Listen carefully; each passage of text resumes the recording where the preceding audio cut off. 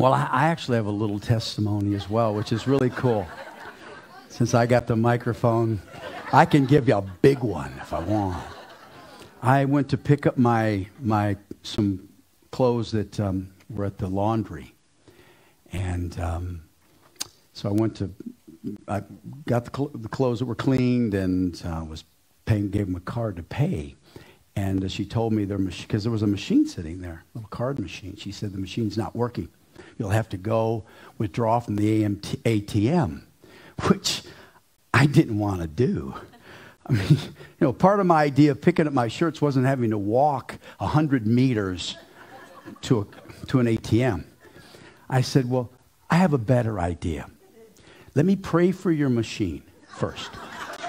Let me pray for your machine. And if it doesn't fix instantly, I'll go withdraw from the ATM.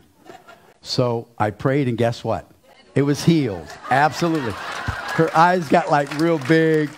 So, come on. Our lives are so affected by technology, and somehow we can't apply our faith to that. Machines get sick too, right? Come on. Pray for that stuff. And it was a great testimony for the gal as well.